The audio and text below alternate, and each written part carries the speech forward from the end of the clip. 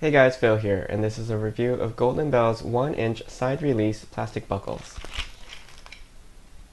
So these are the buckles. You'll get a bag of 25 of them. The buckles are half an inch thick and about 2 inches in length when connected.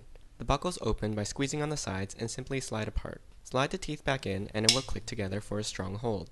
These are comparable to the buckles on life jackets and backpacks. The plastic is very hard and the teeth do not bend easily, so it'll take a bit of effort or a lot of wear and tear to break these.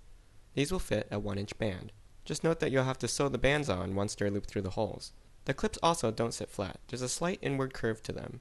When connected, they're slightly loose and will have a little jiggle to them.